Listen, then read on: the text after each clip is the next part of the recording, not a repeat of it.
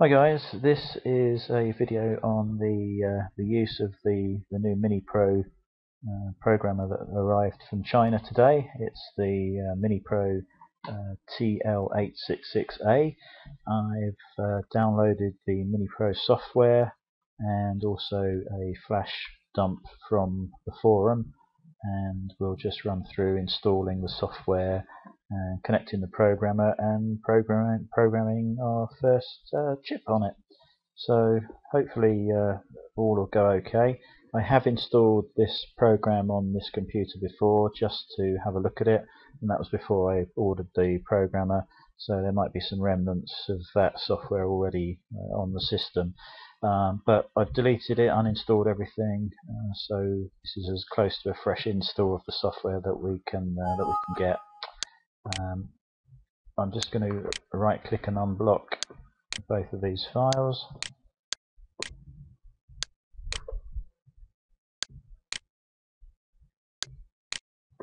Like that. We'll extract the binary file directly here to the desktop, so that's the binary file we'll be using.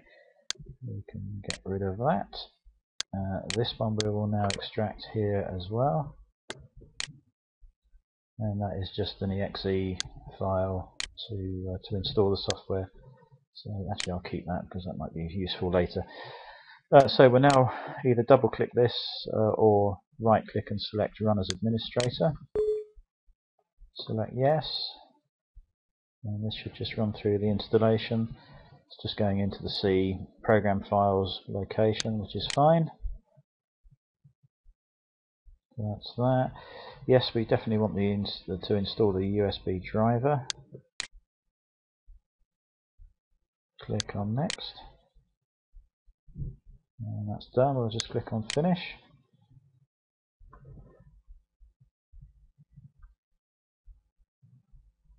Okay, that seems to be that. I think we'll just plug in the programmer now into the USB socket. That's that.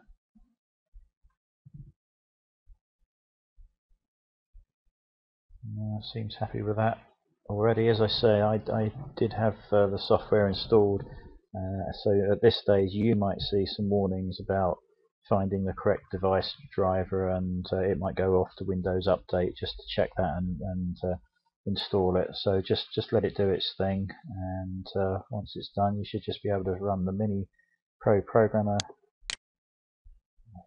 file there.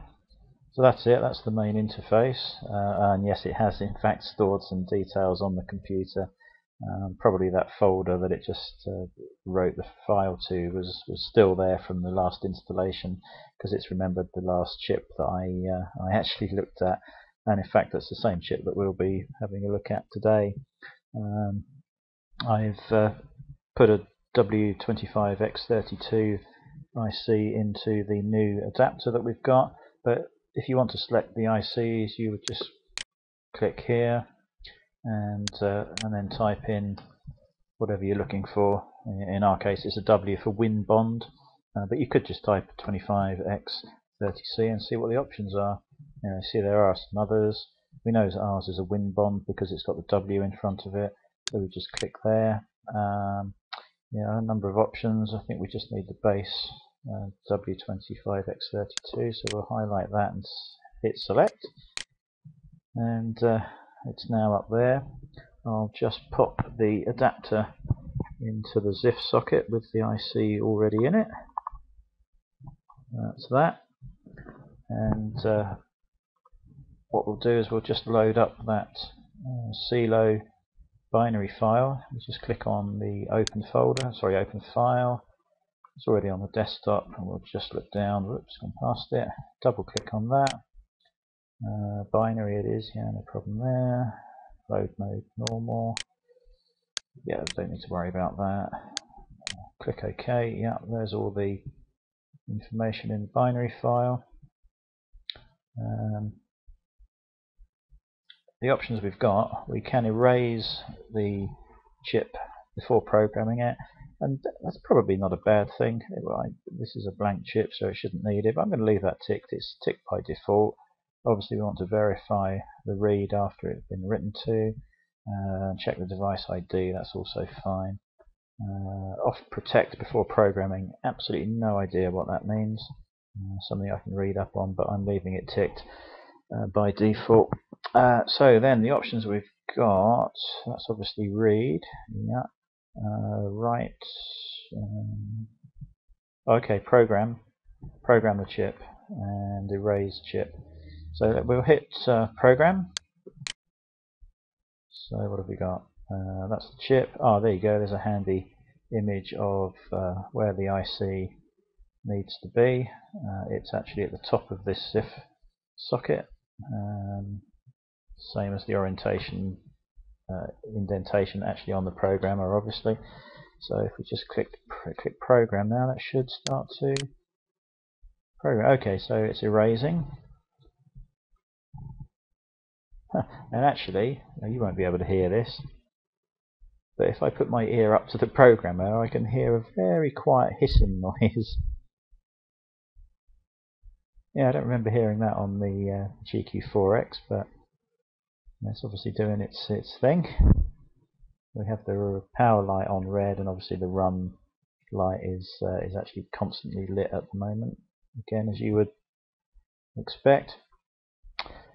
Okay, so that's erased the chip, and we've now gone into programming mode. Interesting, it gives you the time in milliseconds. Not sure the benefit of that. I guess it's part of the software that they can easily include, so I might as well have it. Now, looking at the speed of this is, assuming this only goes to the end and then it's done, unlike the erased chip that went through it a few times, this is a lot quicker than the GQ4X. And I know, having spoken to Zen and some other people, that the very, very expensive programmers, you know, 250, 300, 400 pounds, are, you know, faster still. But this is much quicker than the GQ4X, as long as it is actually finished when it gets to the end there. So we'll see in a few seconds. Very impressed so far with this. The build quality looks, you know, is really great. Nice plastic. The box that it came in is nice quality. I really was expecting just some rubbish to arrive, but you know, it really isn't. Okay, so it did finish the writing right at the end, and program. Yeah, that's how long the write took. And now it's just verifying. And once that comes back okay, we're good to go. Yeah, so no issues with this so far. I'm really impressed, especially at the price. It's fantastic. Okay, you've got to risk ordering it from China at the moment. I may decide to keep this in stock and sell it myself. We'll have to see on that one.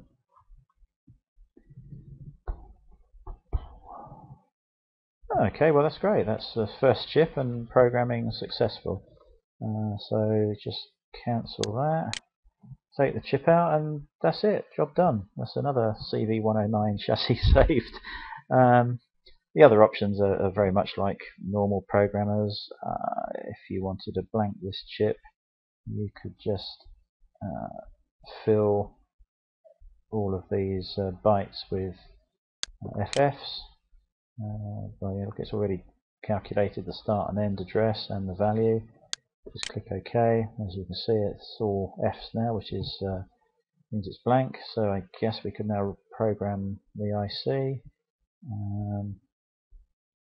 Oh, actually, we've got an erase option as well. Let's try to erase this chip. Of course, all of these options won't be supported by every chip you use, but I'm pretty certain we should be able to erase this with that. Let's try it.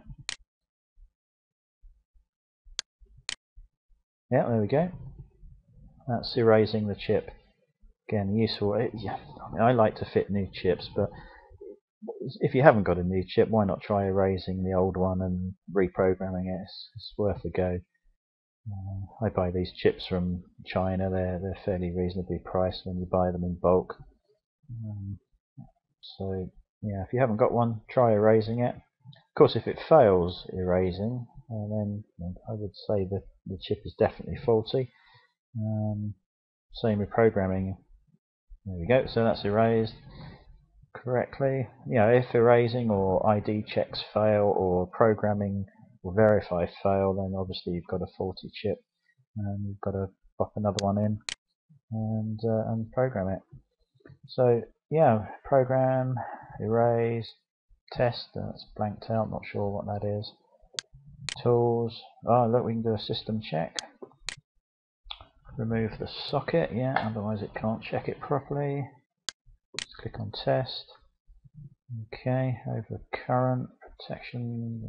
It's clearly tested successfully. No problem, just cancel that again. Really impressed. It's excellent. I can't see any issues with this at all. It's very the software is very similar to the GQ4X or any other programmer you might have. Now I've got the ICSP adapter, so I would need to select that, but I'm guessing that will only come up. Let's try an Atmel chip. Let's say an AT Mega 328P. That's the chip that's used on the Arduino boards. Now you see that I was correct this once. If you select a chip that you can use the ICSP port, you can either program it directly on the programmer, or I can tick the ICSP port and